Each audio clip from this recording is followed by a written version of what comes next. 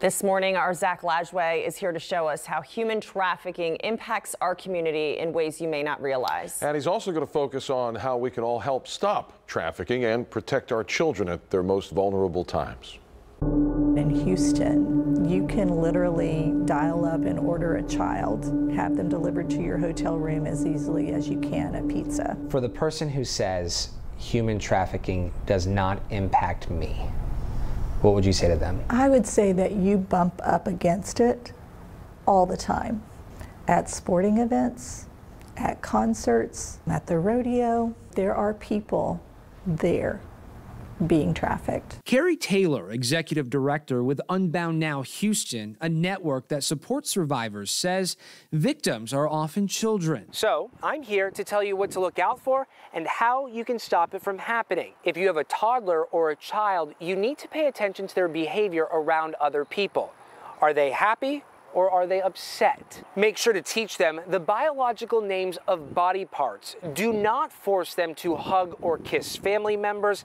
Give them agency over their own body. Same applies to if you have a preteen or teenager, but also note, are they suddenly in possession of luxury items? Are they using multiple phones or social media accounts? These all could be red flags. And don't be afraid to call the human trafficking hotline at 1-888-373-7888. You can remain anonymous.